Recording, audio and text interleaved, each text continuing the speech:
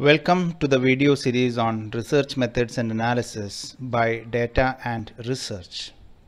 In this video, we will discuss about the test of normality using JAMOV.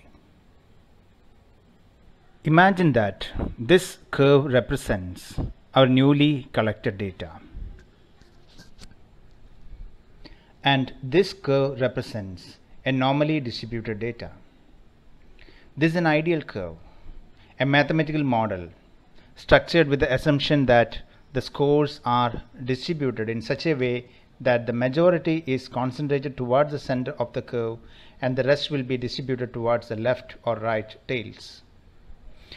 While testing the normality, we will do a comparison between the data we collected and the mathematical model of the normally distributed data. The null hypothesis is there is no significant difference between the new data that we collected and the normally distributed data. Let me modify this hypothesis into a simple statement. The new data is normally distributed. This is the null hypothesis. And as per the statistical assumption of the hypothesis testing, we will accept the null hypothesis if P is greater than 0.05, and we will reject the null hypothesis if P is lesser than 0.05. By rejecting the null hypothesis, we may be confirming an alternate hypothesis that there is a significant difference between new data and normally distributed data. That means the new data is not normally distributed. Now we will see how we will do the analysis. This is JAMOV software. You can download it freely from the website of JAMOV. This is an open source software. We can upload the data for testing the normality by importing it. Okay, we will go to the import here. Okay, from this PC, and I have to browse. I'm going to use a fictitious data here for demonstration. So I have chosen this and I am importing it. So this is our data. Now how we will do the normality assessment using this data? It's very simple. We can go to this exploration here. I am opening exploration. I'll go to descriptives here, opening descriptives. So there are certain default parameters here, so it will come automatically, don't worry about it. So I'll go to the statistics given here. In the statistics section, there is mean, median and mode, sum, skewness, kurtosis, etc. So I am removing median from here. I don't want that.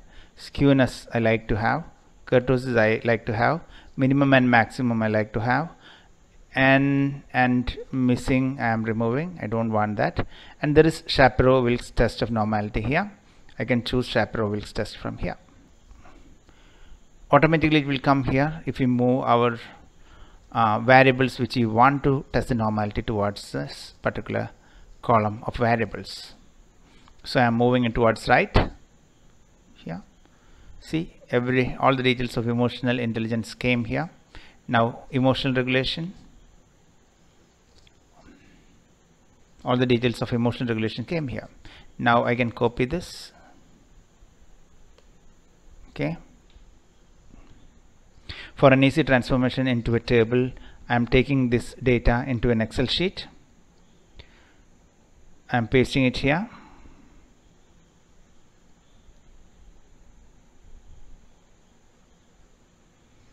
So this is the data. A little bit of tapping on merge and sender. Now things becomes okay here.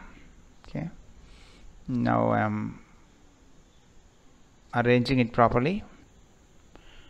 Two columns came in between and we don't want these two columns, so I am deleting these two columns. Okay. Now this is emotional intelligence, this is emotional regulation, mean, minimum, maximum, skewness is here, kurtosis is here, Shapiro-Wilks W is here. This is P. This is P. Okay, probability P. So I am removing this standard error of skewness from here. we don't want to show it in the table. Standard of kurtosis is also I am removing from here. We are not going to show it in the table. So this is what we want in the table. So what I'm next doing is I'm choosing this, Control C, and I am transposing and pasting it here. Okay, transposing and pasting it here. So it will come like this. Very easily it has been become a table now. So this is variable. So this is emotional intelligence. This is emotional regulation. Okay. Yeah. This can be min and this can be max, and skewness can be SK, kurtosis can be KU, and Shapiro-Wilk can be W, and this can be P. Okay, now this is good to show as a table, so I am copying this and I am opening one Word file. I'm pasting it here.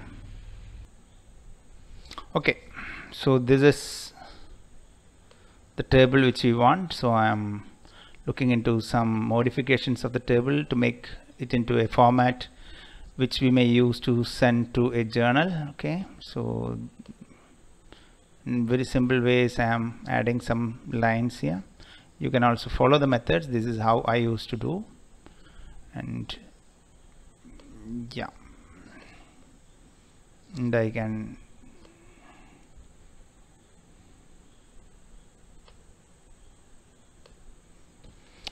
now it's a table which shows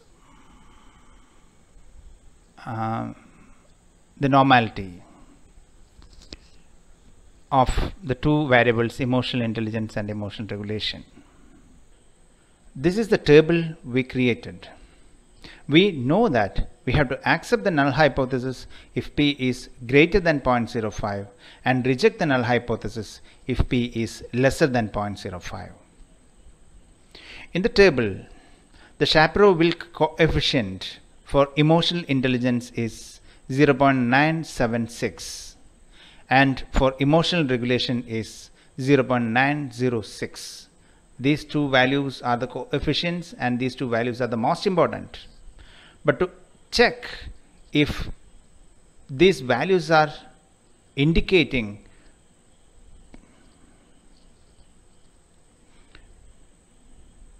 here is the P.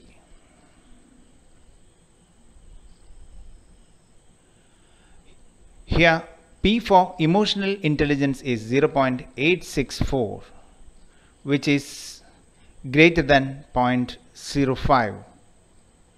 In the case of emotional regulation, P is 0.055, which is also greater than 0.05. That means we have to accept the null hypothesis. The null hypothesis is there is no significant difference between the new data and the normally distributed data. That means the data is normally distributed. That's it. We have interpreted the results of Shapiro-Wilk test of normality. If you have any questions, suggestions, recommendations, please write to d&r365@gmail.com.